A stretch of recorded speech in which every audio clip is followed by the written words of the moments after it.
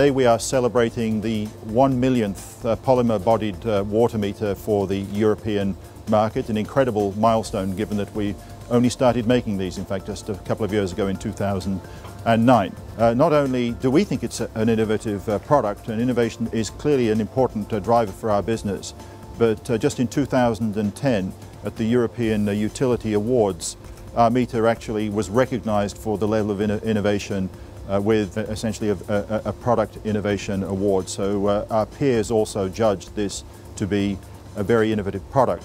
I'm particularly delighted that Elster Metering is based in my constituency of Luton North, because for 30 years and more I've been singing the praises of manufacturing and saying how important it is as part of our economy. And so it's great pleasure for me to be here to congratulate you on this superb product.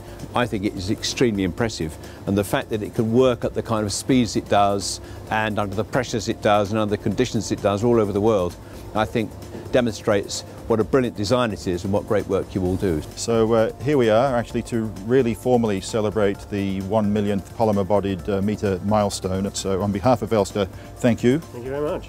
And thank you very much, Louise. And I guess I jointly hand this to you. We've had a very long and enduring relationship with Elster at Anglian Water.